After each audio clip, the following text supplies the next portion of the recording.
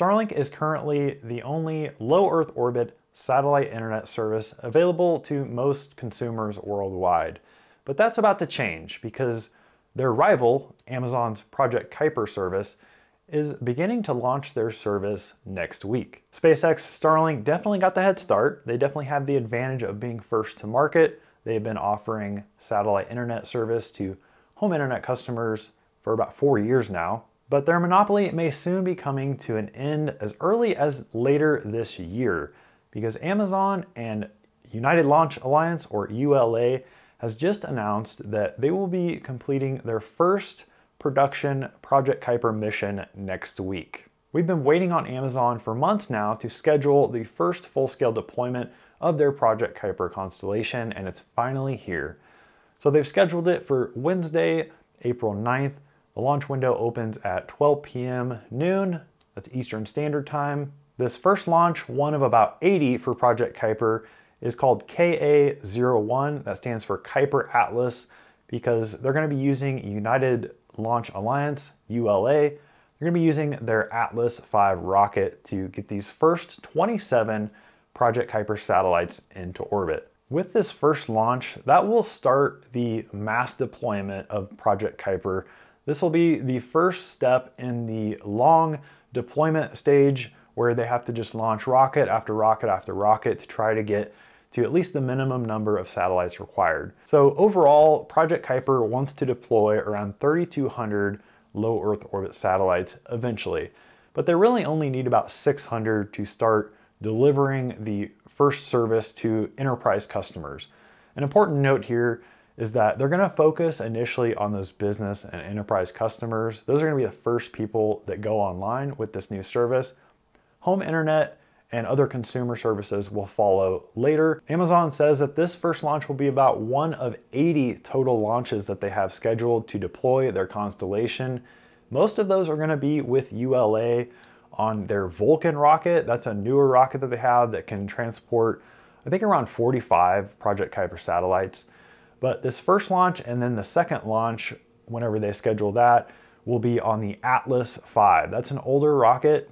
It's only capable of handling around 27 of those Project Kuiper satellites, but that'll at least get them going, get those first satellites in orbit, and get them rolling, because that is the really important step here. Over the last year or so, Amazon and Project Kuiper have been pretty quiet. There hasn't been really too much development since they did their prototype test mission. So in case you weren't aware, Amazon actually did launch 2 of their first satellites, their prototype satellites, into orbit. I think that was back in 2023, late 2023. And with those 2 satellites, they performed a bunch of testing. They completely end-to-end tested their system, making sure that communications could flow both ways from the satellite antennas on the ground, the user terminals, up to the satellites, back down to the ground stations, and then the other way, of course. So they were able to verify and end-to-end test all of their systems using those first 2 prototype satellites. Since then, those satellites have been deorbited, so those are no longer used. And Amazon also says that this next batch, this 27 satellites are going to be going into orbit next week, they're actually much upgraded over the prototype satellites. So they say everything's basically been improved, from the laser interlinks to the phased array antennas to the propulsion systems.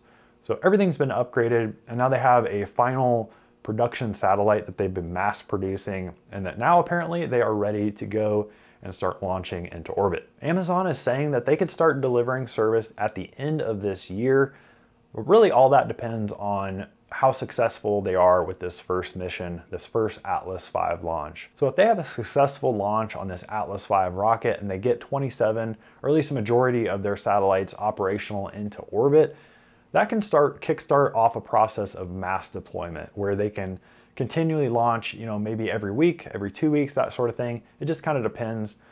Amazon says that they have several Atlas V launches scheduled, but most of their launches will be through ULA Vulcan. That new rocket is how they're really going to deploy this Project Kuiper constellation. And they're relying on that because it can hold a lot more satellites than the Atlas V. Amazon also has arrangements with other launch providers like Blue Origin and even SpaceX. So they have around 30 of their launches scheduled with other providers, and then the rest of them are mainly with ULA. This definitely looks to be more than just kind of a test or an initial flight though, because Amazon says that they've already started shipping and constructing the satellites for the next launch, which will also be on ULA Atlas V. So we could see, kind of like a SpaceX kind of launch cadence if things go well for this first mission. I definitely don't expect them to kind of get into the groove like SpaceX is with Starlink, where they're launching sometimes multiple times a week. But if they could hit that once a week or once every couple weeks kind of cadence, we could see some real progress in this Project Kuiper constellation. They're going to be live streaming this launch, which I will be watching, and I suggest you do the same as well if you're a fan of satellite internet like I am. And I know that I'm super excited for this as well. I know a lot of my audience are Starlink customers, and I am as well. I'm a Starlink fan as well. But this is exciting because competition is good for everybody. So Starlink right now basically has a monopoly on low Earth orbit satellite internet, and Amazon's Project Kuiper is going to be their first real rival, their first real competition. And that's good for everybody. I don't care if you're a Starlink customer, if you're a Starlink fan, or maybe you've been avoiding Starlink or avoiding satellite internet altogether.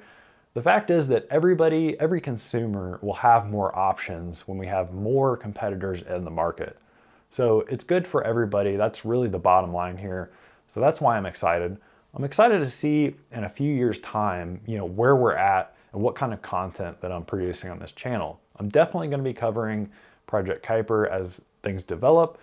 Hopefully, whenever they start launching their home internet and travel internet services, I'll be able to do the same kinds of reviews, tutorials, and other kinds of news updates, videos that I do right now for Starlink. So for me personally, I'm super excited for the future of Amazon's Project Kuiper, the kinds of things that they're going to be doing, the hardware that they're going to be releasing, and I'm especially excited to compare Starlink and Amazon's Project Kuiper head-to-head in some of these upcoming review videos. But obviously, I don't want to get too far ahead of myself here. Even though I'm excited, they still haven't actually launched any into orbit yet, so we'll just have to see what happens after next week to see if they're successful in launching their first 27 satellites.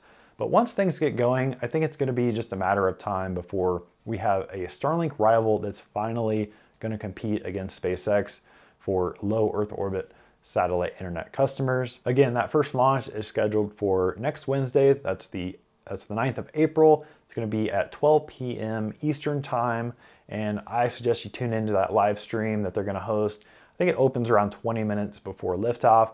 I will post a link to that live stream down in the description below.